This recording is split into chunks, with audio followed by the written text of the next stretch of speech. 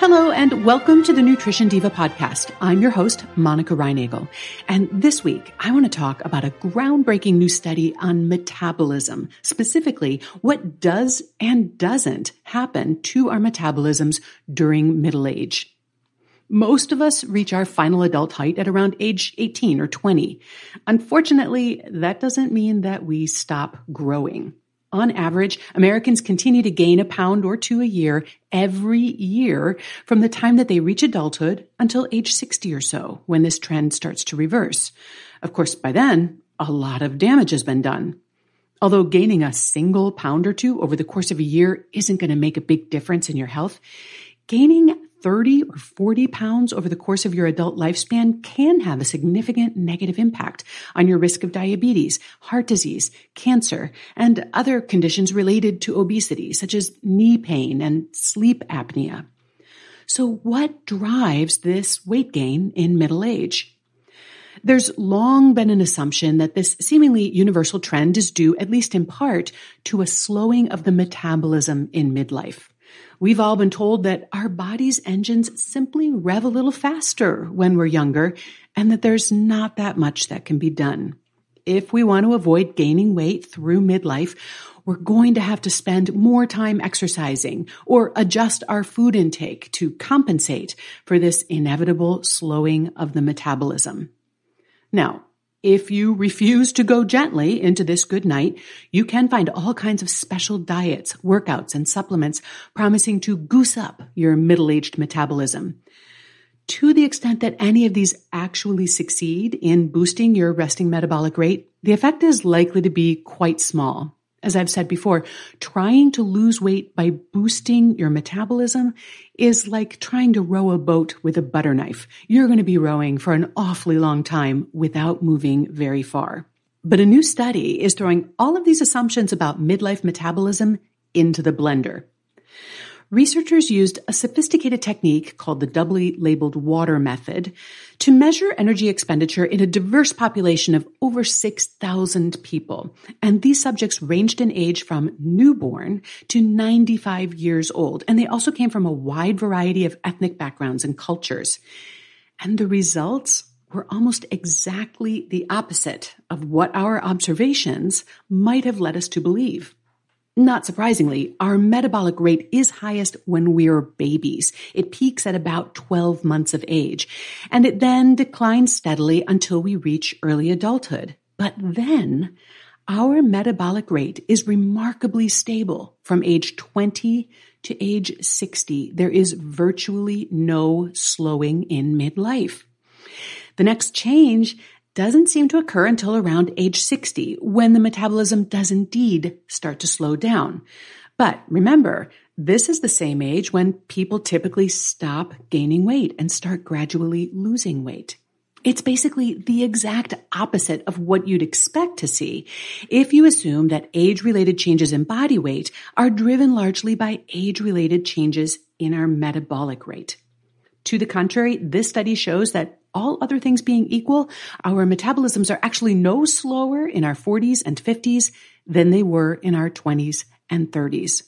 So why do so many of us gain weight and or struggle to lose it as we go through midlife? Well, clearly, all other things are not equal. So if it's not our metabolism, then what is it? We may simply be taking in more calories than we need. There are certainly plenty of opportunities to do that, and I talked about some of them in my previous episode, Why We Overeat. Perhaps we are also moving less. Even if we're making time for regular exercise, the rest of our day may be a lot more sedentary at age 40 than when we were younger. Think, for example, about how you tend to spend time with your friends now compared with how you might have when you were younger. Are your leisure activities more or less active than they used to be?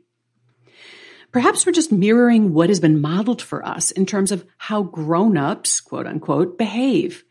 Or we may move less because our bodies are getting stiff or achy, but unfortunately, inactivity simply accelerates that process.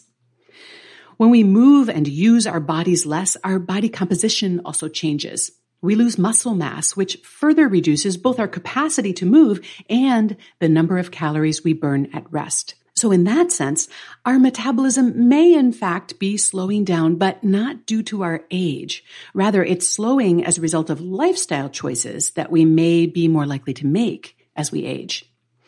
In fact, this study confirms that the amount of fat-free mass that you have is the single most significant factor in how much energy you expend, even more significant than how many calories you burn through exercise, and much more significant than your age.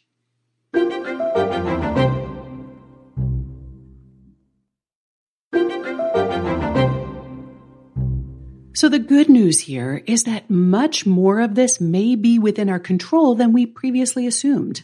But we may need to stop acting our age, or better put, stop following our society's script for what middle age looks like. My colleague, Dr. Jonathan Su, who recently stepped into Brock Armstrong's shoes as the new host of the Get Fit Guy podcast, has lots of good advice for people of all ages and fitness levels on being more active, no matter what limitations you may be working with. Just this week, for example, after listening to his show, I realized that I could be getting a lot more benefit from my morning walks by picking up my pace. So thanks for that, Dr. Su. From a nutrition perspective, protein can be a key player in our quest to beat the midlife spread. Including the right amount of high-quality protein in our diets can help us maintain both our weight and our body composition. And it does this in at least 3 important ways. Number 1, protein helps to temper the appetite, and that can make it a lot easier to curb that tendency to overeat. Number 2, protein also has a direct effect on metabolism through the greater thermic effect of food. And what that means is that you burn more calories after eating protein than you do after eating the equivalent amount of calories from fats or carbohydrates. The effect is small, but hey, every little bit helps. And number 3, protein, in conjunction with exercise and movement, helps us build and maintain muscle tissue, and that helps us burn more calories at rest. To that end, I suggest including some sort of protein food in most of your meals and snacks. Now, animal foods, and that includes eggs, fish, and dairy, provide the most bioavailable and concentrated sources of protein. Beans, legumes, grains, nuts, and seeds also provide protein. Just be aware that it takes more servings of plant-based foods to provide the same amount of protein as you'd get from fewer servings of most animal-based foods. My previous episode on protein density can help you manage your protein intake while also keeping an eye on your total calorie intake. And that can be particularly important for people who do get their protein from plant-based sources. You may also want to check out my episodes on preventing age-related muscle loss and building more muscle from less protein. I also have a post on building muscle on plant-based diets.